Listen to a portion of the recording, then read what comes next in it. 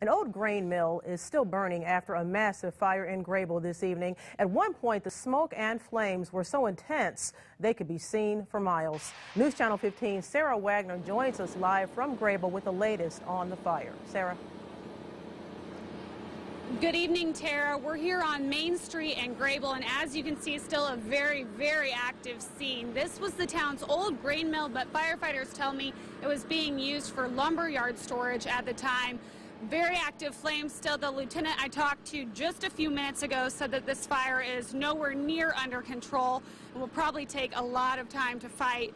Now, there are at least 7 to 8 different departments working the scene here. They're doing several things to try and get these flames under control. They've taken out some of the lumber out of the structure. The lieutenant told me that that was really adding a lot of fuel to that fire and making it very difficult to fight.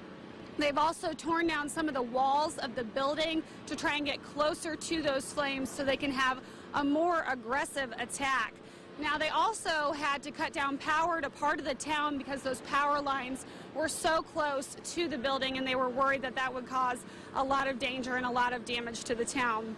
Now, when firefighters got to the scene, they said they could see massive flames shooting from the building.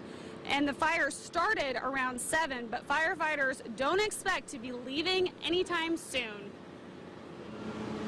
We will be here probably most of the night. It's time there's so much stacked lumber and trying to get it tore apart so we can get in there to see what we got. It'll probably just keep on burning that. So that's what we're working on now. So I'm guessing it'll probably be most of the night throughout tomorrow probably. Now, firefighters have no idea what's caused the fire yet so far. Obviously, that investigation will take some time.